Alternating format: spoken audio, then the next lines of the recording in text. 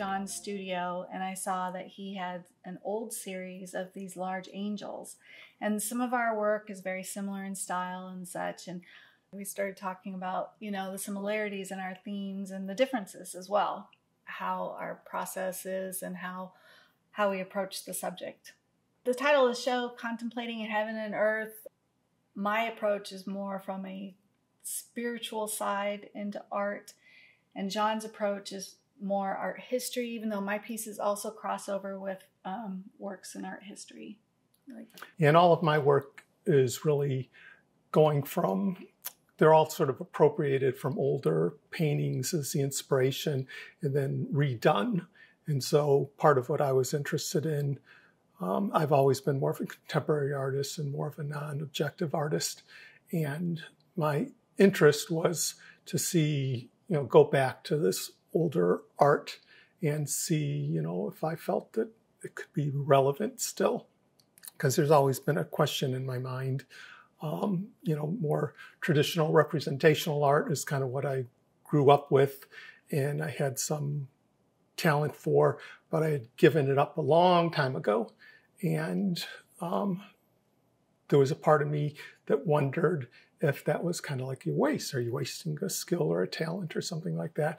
And so the idea of going back and kind of redoing these, you know, older, you know, more Renaissance images or other paintings, but doing them with a more contemporary sort of flair. So we both just found ourselves looking at pieces and reimagining them in a contemporary way. One of mine is based off of, inspired, I guess, by Picasso's Old Guitarist, and then another sculpture, the Pietà, and I think the angel theme was a common thing we both had. The use of text over the figures, I thought was really interesting that we both kind of shared that. And so that was something that I thought kind of made it a natural fit. And yours is a very more laborious, painstaking process. Yeah, the text on mine is actually branded using branding irons and burnt right into the paper. And you created those branding irons. Yeah, I'm kind of...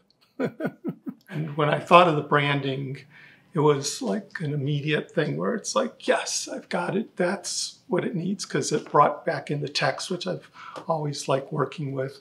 And more importantly, the burning into the paper was something that just, you know, formally was something that I thought would be so cool. And it adds a sort of weight to the work. My text is stenciled and obviously very painterly, and not branded, that's for sure. Us deciding to do the show together, that was something we had kind of in the back of our minds for a while, because we knew there was some similarities with ideas we were working with. It's really more of an intuitive process, and it was really just kind of, it was very easy to lay out the work and try to figure, you know, how things fit in the space and how they related to each other. So that was, that I could do in my sleep. Yes. So we love the Performing Arts Center and what the city does, you and everyone that's involved, and the, you know, from these videos to the artist reception, it's just top notch. You can see more of my work at chasinglightartstudio.com, but Shawna Hatton Art on Instagram, or come to the studio at 140 South Main, Studio C. Lots of work up there. And I'm usually there Wednesday through Saturday and some Sundays.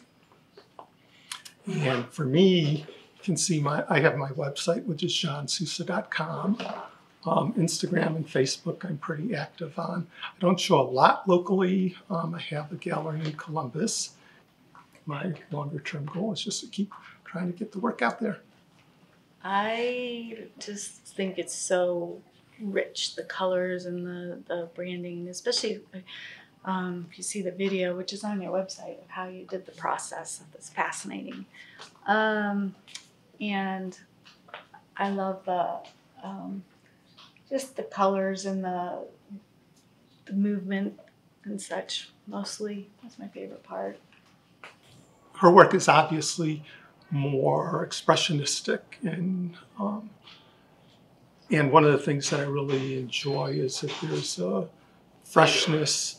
The work that I find most successful, there's a freshness to it, and it's more spontaneous. And that I really enjoy. I did a commission for somebody of an angel, Angel Gabriel, and I did a lot of research for that. I mean, really, if we had a show of angels, it would be pretty terrifying. Even though these are angels and things that are, you know, a lot of people think is real positive things.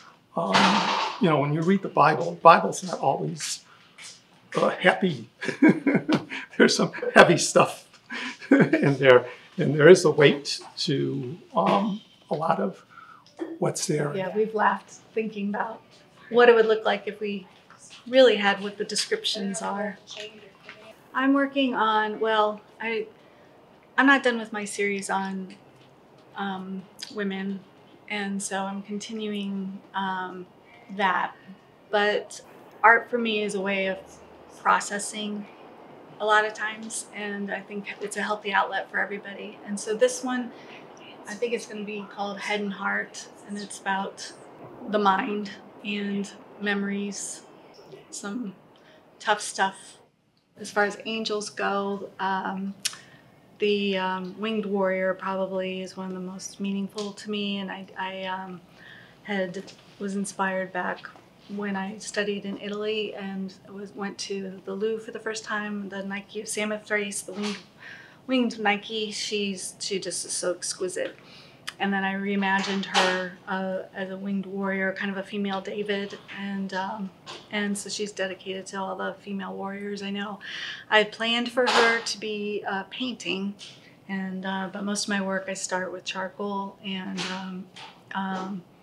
I just liked the effect of that on the linen. I think I'm going to continue and have some more of her. Also the Madre, the mother and child, that too was and that's the most recent one in this series. But I thought of that, I've been wanting to do that for over a year. And then it just, once I started working on it, because I had a clear idea, both of those, when I have a clear idea, you know, after doing sketches and just a lot of ruminating and, you know, writing and exploring what I want it to look like, it comes really fast and furious. Even a really big painting like that, I mean, that was less than 2 weeks, and working on it just, you know, 2 to 4 hours a day. Well, I'm currently working on a series which is much more abstract. It's more collage based, very textural, more non-objective. It's called Chaos Fields, and basically it's more like a vision of the world through your brain. That's the way I envision it. It reminds me kind of a dream, yeah, it's very fragmented, and there's a lot of text in it. It's both very, for me, I'm interested in it both formally.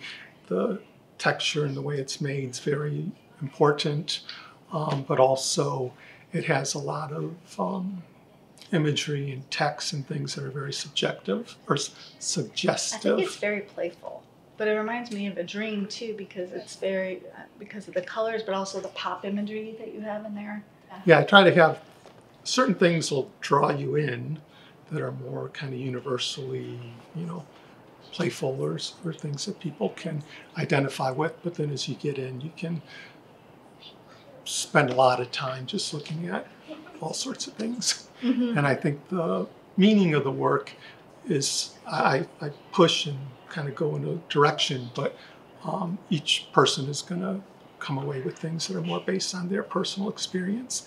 And that's part of what the works are supposed to be, because I've always thought that, you know, really good artwork is kind of like a mirror, where it allows people to kind of see themselves in a way. And so the work is suggestive in that way, instead of being literally saying something, it's suggesting things.